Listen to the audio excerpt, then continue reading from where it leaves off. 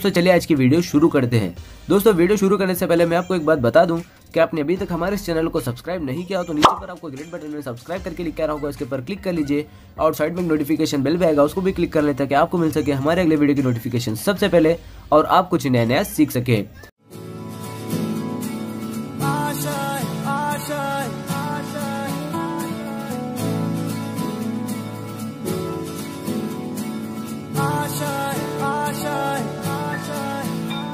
कुछ पाने की हो आस आस, कोई अरमा हो जो खास खास आशाएं,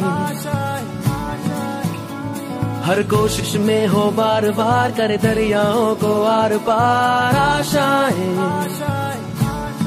तूफानों को चीर के मंजिलों को छीन ले आशाएं, ले दिल की उम्मीदें हंसे दिल की, अब मुश्किल नहीं कुछ भी, नहीं कुछ भी, आशाएं ले दिल की।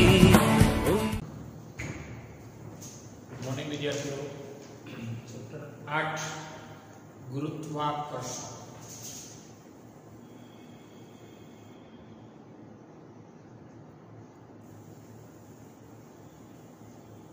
એમાં આગળ વધીએ પાઠ્ય પુસ્તકમાં પેજ નંબર 202,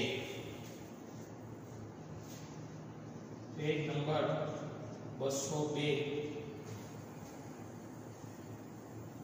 સ્વાધ્યાયનો 13મો દાખલો। તમે સૂર્યનું વજન કેવી રીતે કરશો?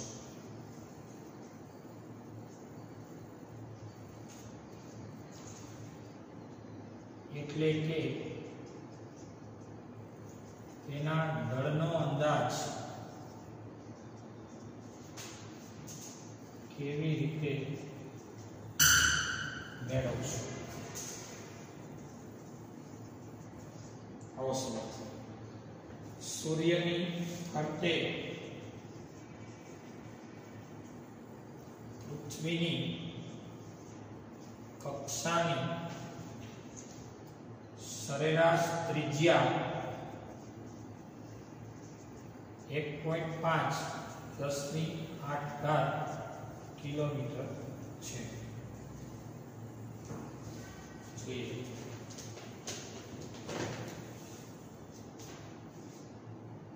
સૂર્યનું દળ માપશું કઈ રીતે?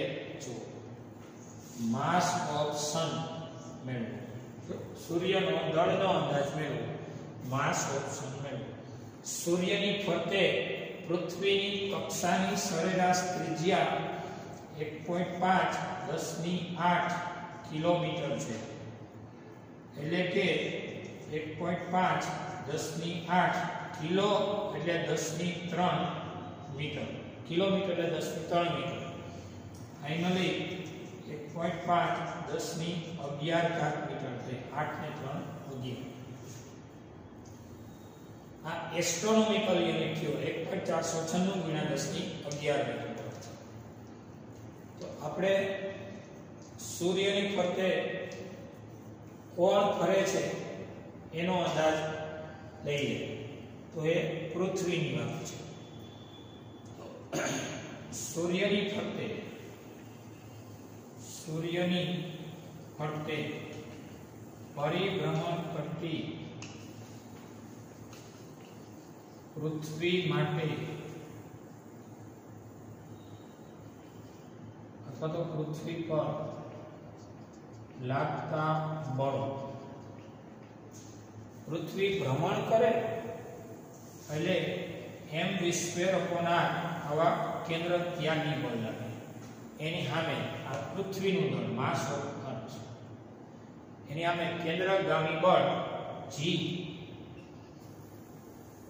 ms me by r²। તમને આ ક્યાંથી? જો આપણો આકૃતિ જોઈએ ત્યાં દેખાય સૂર્ય છે, સૂર્યની ફરતે ભ્રમણ કરતી પૃથ્વી છે અને આ એનું અંતર છે સૂર્યથી પૃથ્વી.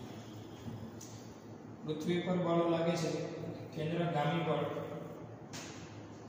ગુરુત્વાકર્ષણ બળ G m1 m2 છે માસ અને કેન્દ્ર ત્યાગી બળ mv²/r.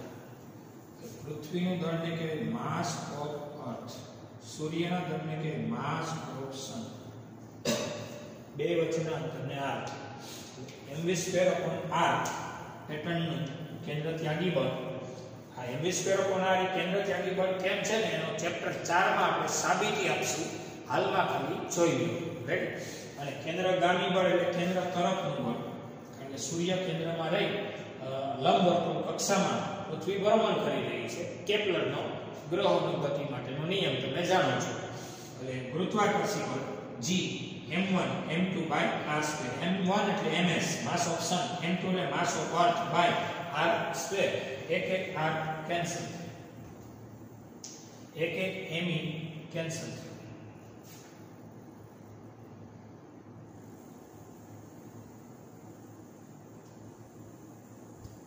હવે વાત રહી ઝડપની. તો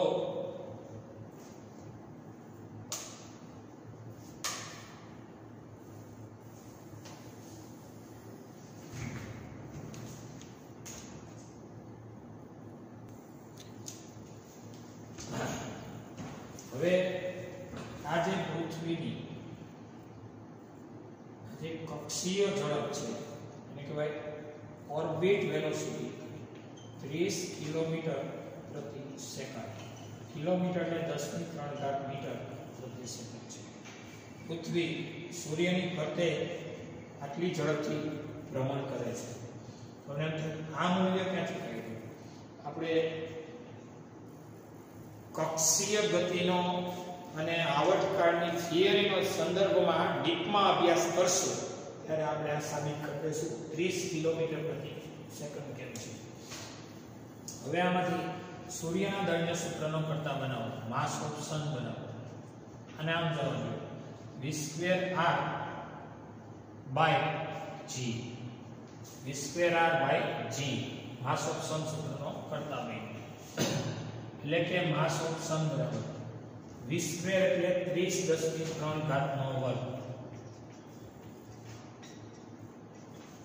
r એટલે કક્ષીય ત્રિજ્યા 1.5 ના છેદમાં g 6.67 10⁻11. તો હવે માસ ઓફ સન મળશે.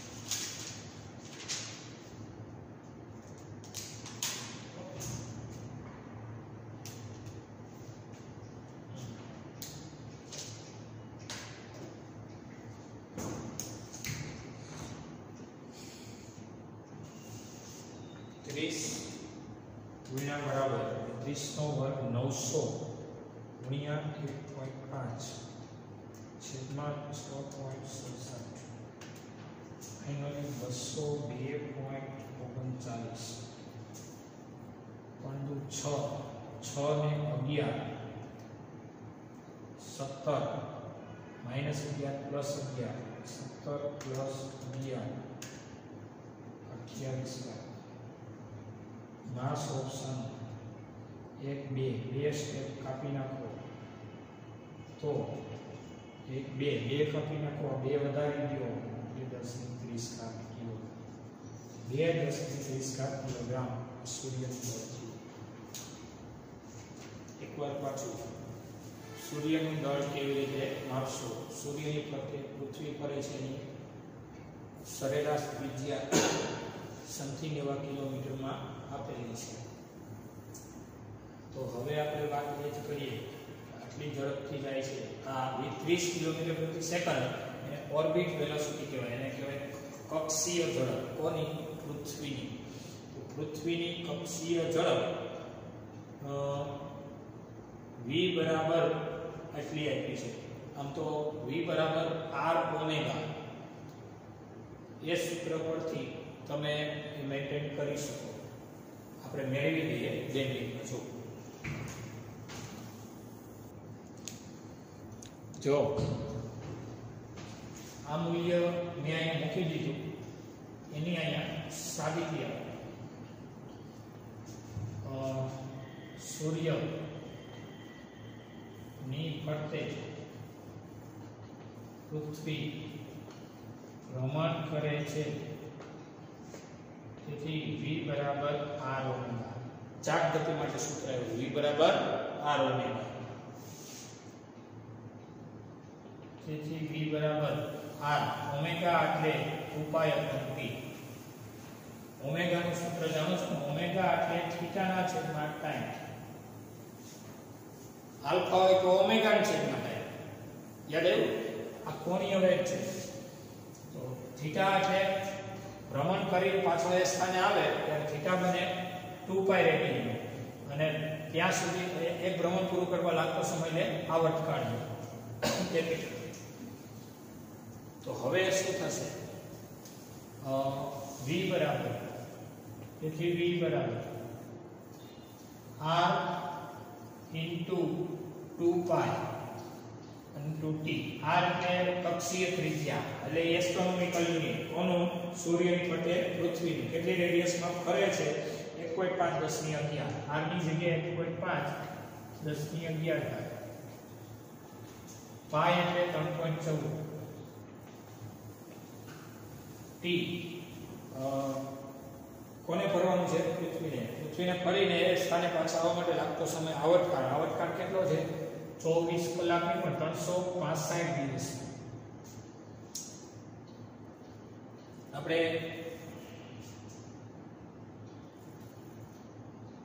પૃથ્વી પોતાની ધરી પર ફરી જાય તો 24 કલાક દિવસ થાય. પૃથ્વી ફરી પાછી એ સ્થાને આવી જાય તો 365 દિવસ.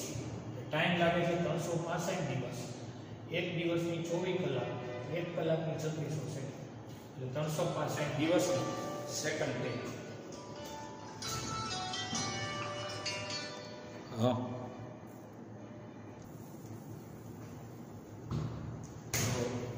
1.5 ગુણ્યા 2 ગુણ્યા 3.14 છેદમાં 365 છેદમાં 24 છેદમાં 300 ફાઇનલી 0.60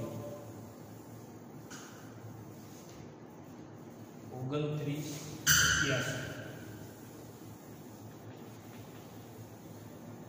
10 ની 11.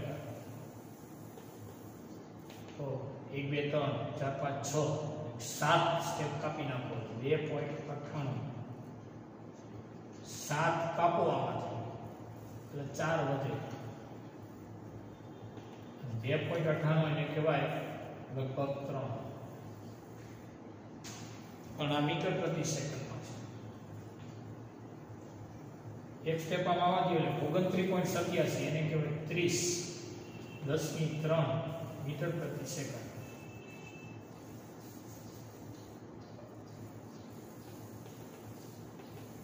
બે એક આમ કાપો એટલે એક કટ થાય, 4 માંથી એક થાય તો 3 વધે.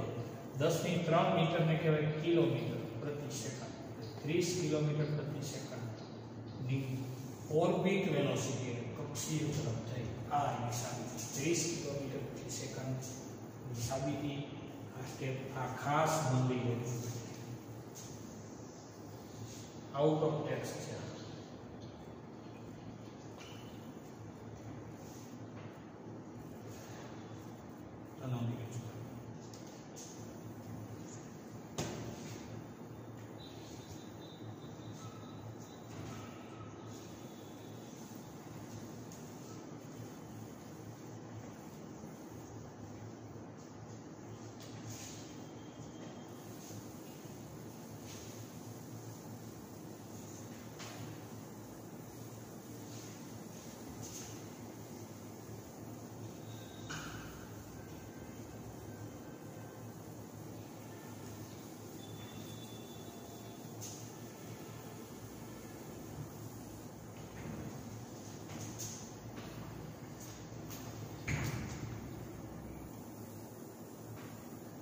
જો સ્વાધ્યાયનો ઉદાહરણ એક પદાર્થ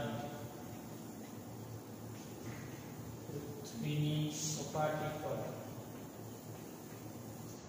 વજન 60 ન્યૂટન છે.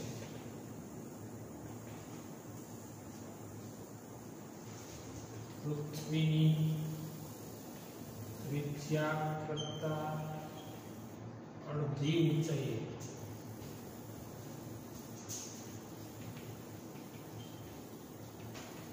તે પદાર્થ પરનું ગુરુત્વ બળ કૌંસમાં વજન આવશ્યક છે.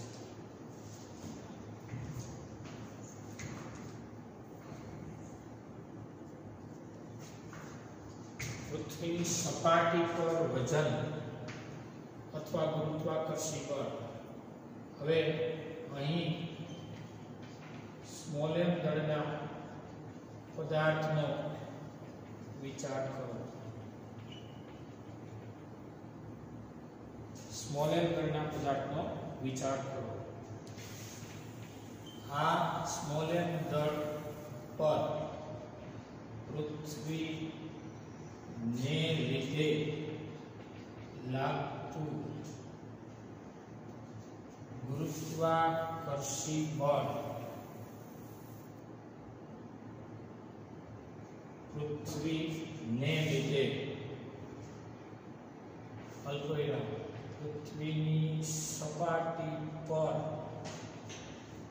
ગુરુત્વાકર્ષી બળ F બરાબર એ જ કહેવાય વેગ, અને F ઇઝ વેગ. F એટલે mg અથવા તો કહેવાય g me m upon r square, અને e 63 ન્યૂટન તમને આપેલ છે. સપાટી પર 63 ન્યૂટન આપેલ છે. ક્યાં 63 ન્યૂટન આપેલ છે એ ચિત્ર દોરો. આકૃતિ માત્ર જાણકારી માટે. આકૃતિ માત્ર જાણકારી માટે. આ પૃથ્વી છે. અહીંયા m દળનો કણ છે.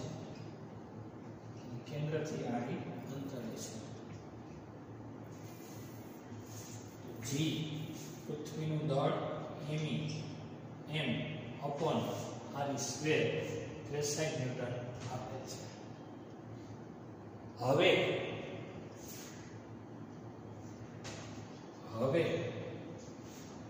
પૃથ્વીની ત્રિજ્યા કરતા અડધી ઊંચાઈએ વજન છે. પૃથ્વી આની ત્રિજ્યા એનાથી અડધી ઊંચાઈ. ઊંચાઈ ક્યાંથી મપાય? સપાટી પરથી. આથી પૃથ્વીની સપાટી. અહીંથી ઊંચાઈ લેવાની ત્રિજ્યાથી અડધી r/2. પૃથ્વીની ત્રિજ્યા કેટલી? r. ઊંચાઈ લેવાની ત્રિજ્યાથી અડધી એટલે r/2. પદાર્થ અહીંયા લો. ન્યા વજન કેટલું? m દળના પદાર્થને સપાટી પર મૂક્યો, વજન 63 ન્યૂટનનું નીકળ્યું. હવે એ જ m દળના પદાર્થને સપાટીથી ત્રિજ્યાની અડધી ઊંચાઈ લઈ ગયા. નીટમાં એમ પૂછે કે પૃથ્વીની ત્રિજ્યા કરતા બમણી ઊંચાઈએ તે પદાર્થ પરનું ગુરુત્વ બળ કેટલું? તો અહીંથી ઊંચાઈ કેટલી લઈ જવાની? બમણી એટલે બીજી r જેટલી. એટલે કેન્દ્રથી આ અંતર થશે r બરાબર r પ્લસ r/2 એટલે દોઢ. એક r અને અડધી r બે થઈને 3/2 r એટલે દોઢ. તો આ વખતે ત્યારે તમારી આકૃતિ ભલે જાણકારી માટે રહી, પણ આ વખતે એટલે કે હવે પદાર્થને પૃથ્વીની સપાટીથી r/2 ઊંચાઈએ સપાટીથી કેટલી લઈ જાય r/2 ઊંચાઈએ લઈ જવાથી ત્યાં ગુરુત્વાકર્ષી બળ W ડેશ અથવા તો F ડેશ એને કહી દઉં W ડેશ વેગ ડેશ અનુવાદ સૂત્ર G me m/r સ્ક્વેર. અત્યાર સુધી સપાટી પર હતો એટલે કેન્દ્રથી r અંતરે હતો અને હવે સપાટીથી r/2 અંતરે છે એટલે કેન્દ્રથી કહેવાય r પ્લસ r/2 ટોટલ કેટલું થયું 3/2r એટલે r ની જગ્યાએ 3/2r G me m r ની જગ્યાએ 3/2r નો સ્ક્વેર. સ્મોલ r એટલે શું લખ્યું મેં r અને r/2 બધું થઈને 3/2r સ્મોલ r ની જગ્યાએ નો સ્ક્વેર. 2 નો વર્ગ 4 છેદનો છેદ ક્યાં જશે અંશમાં 4 g me m બાય 3 નો વર્ગ 9 r સ્ક્વેર નંબર 3. 2 નો વર્ગ 4 છેદનો છેદ અંશમાં 3 નો વર્ગ 9 એક છેદમાં 4/9 gm upon r square number 3. 1 અને 3 નો ગુણોત્તર લેતા સમીકરણ 1 ભાગ્યા 3 લેતા w by w dash is equal to w by w dash is equal to આના છેદમાં આટલું એટલે શું થયું gmem by r સ્ક્વેર ના છેદમાં 4 gmem by 9 r સ્ક્વેર એટલે એ થયું 9/4 w by w dash એટલે gmem by r સ્ક્વેર અંશમાં છેદમાં 4 gmem by 9 r સ્ક્વેર એ બે ઉડી ગયા કેટલું ઉડ્યું આટલું ભાગ આ મેંગો છે અહીં કેટલું મેંગો છે એ કેન્સલ થયું તો 4/9 છેદનો છેદ અંશમાં એટલે 9/4 છે એટલે કે w ડેશ બરાબર w into 4/9 w into 4/9 તો w ડેશ બરાબર w કેટલો છે w એટલે વેગ કેટલો છે 63 ન્યૂટન એટલે અહીંયા 63 ગુણ્યા 4 છેદમાં 9 એટલે કે w ડેશ બરાબર 9 સત્તા 63 7 ચોક 28 ન્યૂટનનું ત્યાં વજન હોય કેટલું હોય 28 ન્યૂટન આ આપણો સાચો જવાબ છે નોંધી.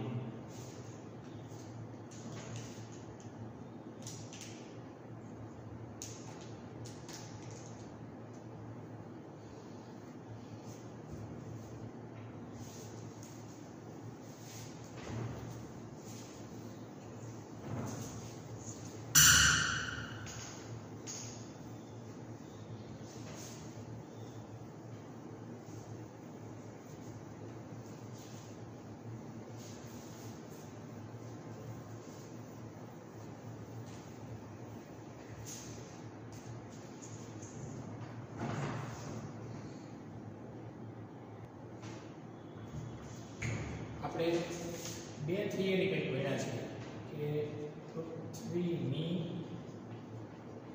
સપાટી પર ગુરુત્વ પ્રવેગ Ge બરાબર Gme upon r સ્ક્વેર એનું મૂલ્ય મૂકો એટલે 9.8 થાય છે યાદ હોય આ ત્રણેયના મૂલ્ય મૂકી કેલ્ક્યુલેશન આપણે કરાવ્યું તો 9.8 મીટર પ્રતિ સેકન્ડ સ્ક્વેર થાય.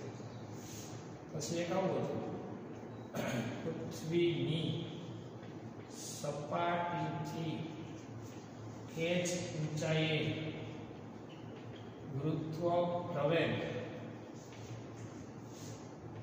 g of h બરાબર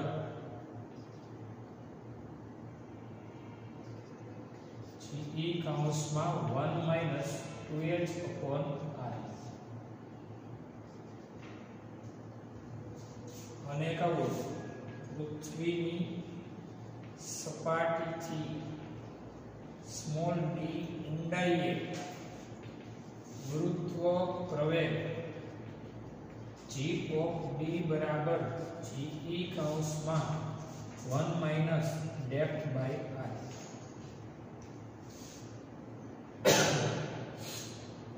હવે મિત્રો આ બે સૂત્ર એટલા માટે તમને કહું છું, આપણે સાબિતી આપી દીધી છે, પણ સપાટીથી ત્રિજ્યા જેટલી ઊંડાઈએ ગુરુત્વ પ્રવેગ છે. એક ક્વેશ્ચન આપું તમને કે પૃથ્વીની સપાટીથી આરી જેટલી એટલે કે ત્રિજ્યા જેટલી, કોની? પૃથ્વીની ત્રિજ્યા જેટલી ઊંડાઈએ ગુરુત્વ પ્રવેગ કેટલું? તો એનો આન્સર આમ આપવાનો કે સપાટીથી d ઊંડાઈએ ગુરુત્વ પ્રવેગ g of d બરાબર g કૌંસમાં 1 માઈનસ ડેપ્થ બાય r માં ડેપ્થ કેટલું લ્યો? સપાટીથી ત્રિજ્યા જેટલી ઊંડાઈ લેવાની, સપાટીથી ક્યાં સુધીની? ત્રિજ્યા જેટલી. ત્રિજ્યા એટલે સપાટીથી કેન્દ્ર સુધીનું અંતર, એટલે ડેપ્થ લ્યો r હોવાથી g of d બરાબર ge 1 માઈનસ ડેપ્થ દેખાઈને r મૂકો એટલે r બાય r આવું છે. r બાય r 1 છે અને 1 માઈનસ 1 એટલે 0 છે. 1 ને આ બે ઉડાડો તો 1 માંથી 1 ગયો તો 0 છે અને 0 ગુણ્યા સમથિંગ એટલે 0. g of d 0 છે. ક્યાં? આરી જેટલી ઊંડાઈ, એટલે ટૂંકમાં પૃથ્વીના કેન્દ્ર પર ગુરુત્વ પ્રવેગ 0 હોય. આ ચીજો સપાટીથી ઊંડા ઉતરતા જાઓ, કેટલી ઊંડાઈએ જાઓ? આરી ઊંડાઈએ જાઓ. સપાટીથી આરી ઊંડાઈએ જાઓ ત્યાં તો પૃથ્વીનું કેન્દ્ર આવી જાય. કેન્દ્ર પર ગુરુત્વ પ્રવેગ 0 અને ગુરુત્વ પ્રવેગ 0 એટલે કેન્દ્ર ઉપર ગુરુત્વાકર્ષી બળ પણ 0. પૃથ્વીના કેન્દ્ર પર m દળના પદાર્થ માટે બે પ્રશ્નો કરાવી દો. પૃથ્વીના કેન્દ્ર પર સ્મોલ m દળના કણને લઈ જવામાં સ્મોલ m દળના પદાર્થ પર ગુરુત્વ બળ કેટલું? તો 0. અને પૃથ્વીના કેન્દ્ર પર સ્મોલ m દળના કણ પર ગુરુત્વ પ્રવેગ કેટલો? તો પણ 0. અધ્યયન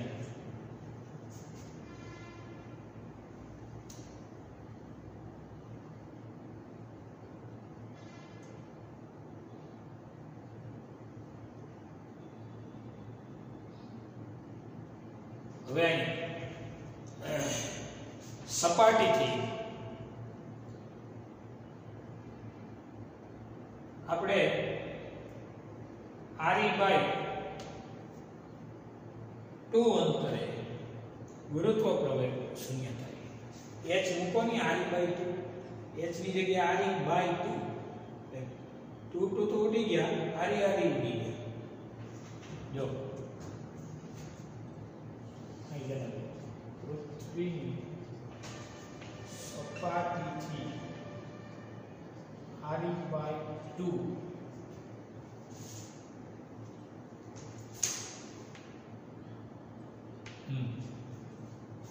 ઊંચાઈ ગુરુત્વ પ્રવેગ કેટલો? આવો ક્વેશ્ચન છે. તેનો આન્સર પૃથ્વીની સપાટીથી h ઊંચાઈ ગુરુત્વ પ્રવેગ. લોચા મારતાની આ પ્રશ્ન છે, એની સામે એનું સોલ્યુશન છે.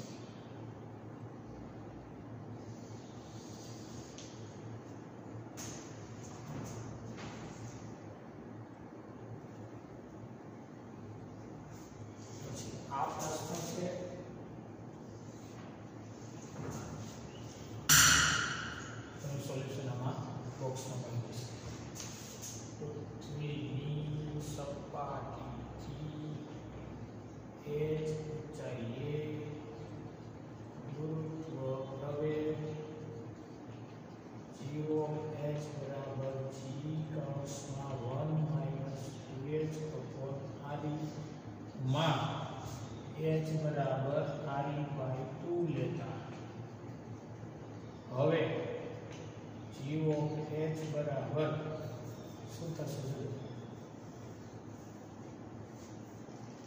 લેતા g of h બરાબર g 1 - 2 into h ની જગ્યાએ re/2 અને અહીં છે re તો ગઈ 2 ગયા શું હોય તો 1 1 - 1 એટલે 0 0 ગુણ્યા સમથિંગ એટલે 0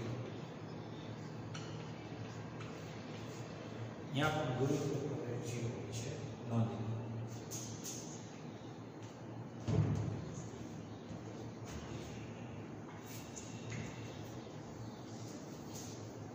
આ નંબર ये क्वेश्चन એનો આન્સર આપ્યો અહીંયા ક્વેશ્ચન આનો આન્સર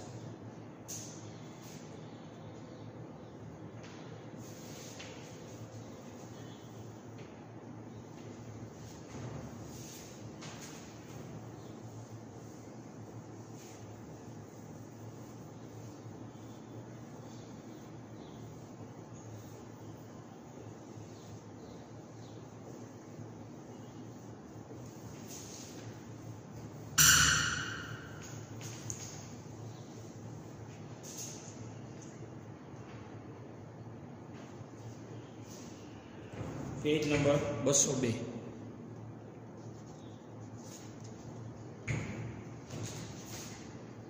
पेज नंबर 202 स्वाध्यायનો 16મો દાખલો પૃથ્વીને નિયમિત દળ ઘનતા ધરાવતો ગોળો ધારીને જે પદાર્થનું સપાટી પર વજન 250 ન્યૂટન હોય તો તેનું પૃથ્વીના કેન્દ્ર તરફ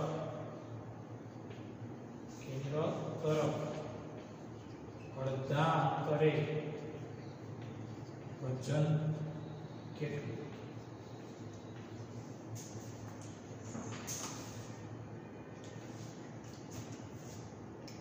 સપાટી પર વજન આપ્યું છે પૃથ્વીની સપાટી પર વજન બળ અથવા ગુરુત્વાકર્ષણ બળ F બરાબર અથવા W વેઇટ બરાબર G_MEM upon RE સ્ક્વેર અને એ છે 250 ન્યૂટન સમજે છે ને m દળનો પદાર્થ છે પૃથ્વીની સપાટી પર છે ત્યાં એનું વજન અથવા તો ગુરુત્વાકર્ષણ બળ વજન બળ જ છે હવે પૃથ્વીના કેન્દ્ર તરફ અડધા અંતરે પૃથ્વીની સપાટીથી પૃથ્વીના કેન્દ્ર તરફ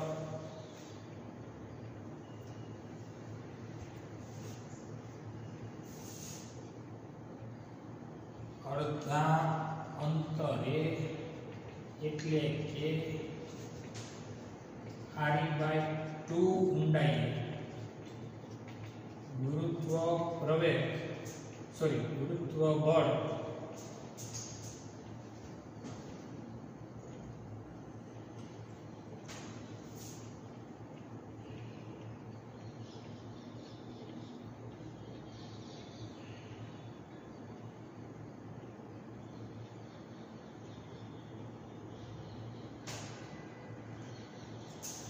W ડેશ બરાબર mg ડેશ અહીંયા W થયું ને એ mg એટલે કે m g એટલે g me upon r square છે આ g હવે અહીંયા m અને g ડેશ એટલે g કૌંસમાં 1 માઈનસ ડેપ્થ બાય r માં ડેપ્થ મૂકો r બાય 2 મૂકો ડેપ્થ એટલે ઊંડાઈ કેટલી ઊંડાઈ સપાટીથી અડધી ઊંડાઈ સપાટીથી કેન્દ્ર સુધી આવી જાવ તો r ઊંડાઈ સપાટીથી અડધે જાવ તો r બાય 2 ઊંડાઈ ડેપ્થ મૂકો r બાય 2 મૂકો હવે w ડેશ બરાબર શું થશે m ge આ ge છે ge 1 માઈનસ ડેપ્થ ની જગ્યાએ r બાય 2 ના છેદમાં r એટલે કે w ડેશ બરાબર mge 1 માઈનસ 2 છેદમાં r કેન્સલ થયો 1 બાય 2 r બાય 2 r ગયા 1 બાય 2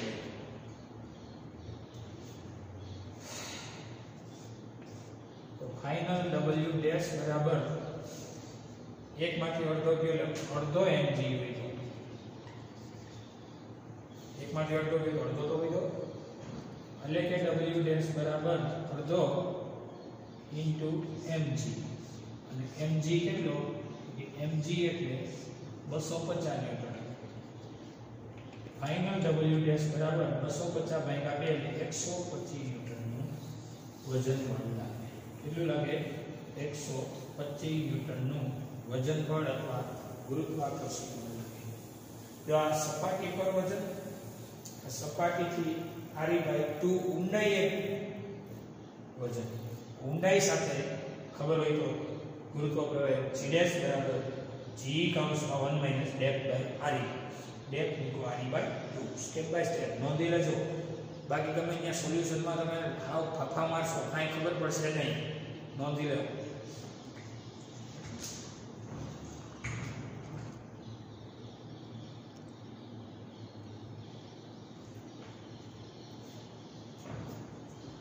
અહીંયા આપણો લેક્ચર પૂરો થાય છે જોઈ